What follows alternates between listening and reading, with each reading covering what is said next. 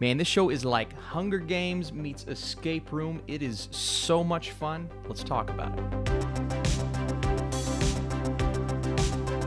What is up, Netflix fans? Welcome back to my channel. Today we are talking Alice in Borderland. Netflix provided me with screeners for the first few episodes. Wanted to finish it before this review. This is a spoiler-free review, but after that ending, we may end up doing another video. Leave your thoughts below, and if you enjoyed this video and you want to drop a thumbs up, let me know if you guys had some fun with this. So, Alice in Borderland.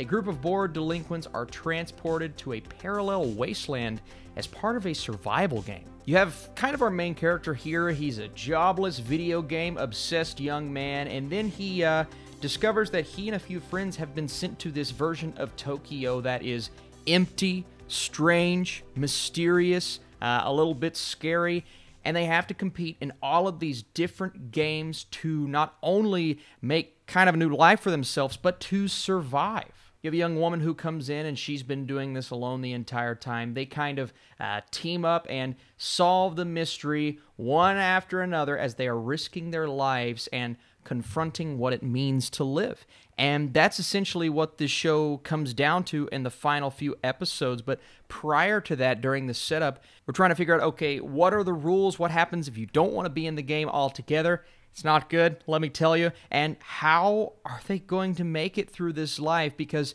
to survive, you have to play the games. And it's so cool how this is laid out. Within this city, when there is a game happening, that portion of the city lights up, and everyone who is still alive kind of migrates to that area.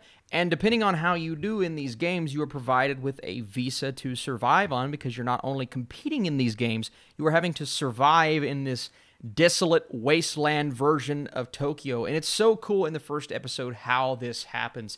These three characters are just off, having a bit of fun.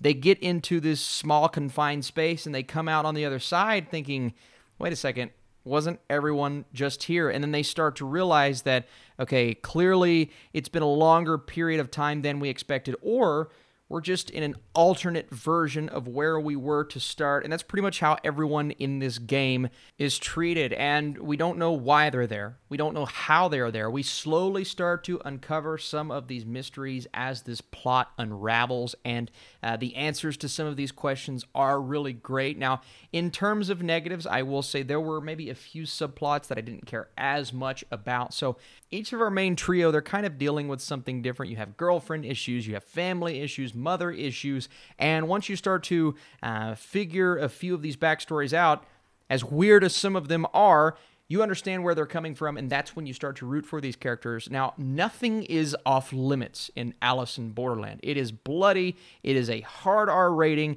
there is violence galore, but everything, well, not everything, but most things were created as shock factor, aka when it happens, you're sitting back going, I can't believe that character just died, or I can't believe how this character just died. And at the beginning of this review, I made a comparison to a movie like Escape Room. The very first episode, the first puzzle that they have to solve, they're confined in this space where they have to go through a specific door in every room that they encounter. You have the good door or the bad door. They don't know which one is which, and they have to sort of solve a puzzle to survive, and you realize that you don't want to go through the bad door, because as soon as someone does, let's just say they meet a fate that we wouldn't be a big fan of. But every single game is laid out in that way, and every game is creative, and that's what I found so fun about this. Now, as for the Hunger Games comparison, you're not necessarily going around and killing each individual player, but it's more so this fight for survival that we often see in these kinds of post-apocalyptic shows that they add into here.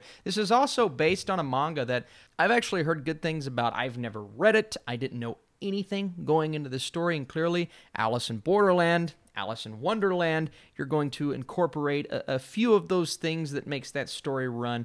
They're incorporated, and I really like the way that they did it. Again, I wasn't a huge fan of certain moments of dialogue and some of the kind of the wacky hijinks that our characters get themselves in the midst of this post-apocalyptic, really dark, hardcore, hard R-rated madness. But I can push a few of those things to the side and say, This is a fantastic setup. This was so much fun. You take Escape Room, that concept, you expand it for 8 episodes. You get more time with the characters. You understand more so where they're coming from. You get the opportunity to do more of these puzzles, which were really entertaining. And that's the key word here.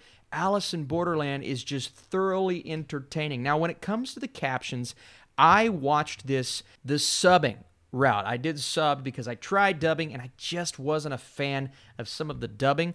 You see some of the translations for certain words, and this happens very often on Netflix, but it just wasn't accurate, and it wasn't describing to me how the character felt in that specific moment. So you go subbing.